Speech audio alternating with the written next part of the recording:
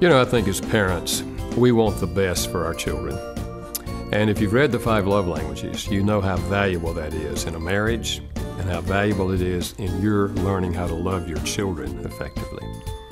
But what if your children could also learn the concept of the love languages when they're young and learn that mother has a love language, daddy has a love language, sister has a love language, brother has a love language, and in our family, we want to learn how to speak each other's love language. I think it would greatly enhance the emotional climate of that family.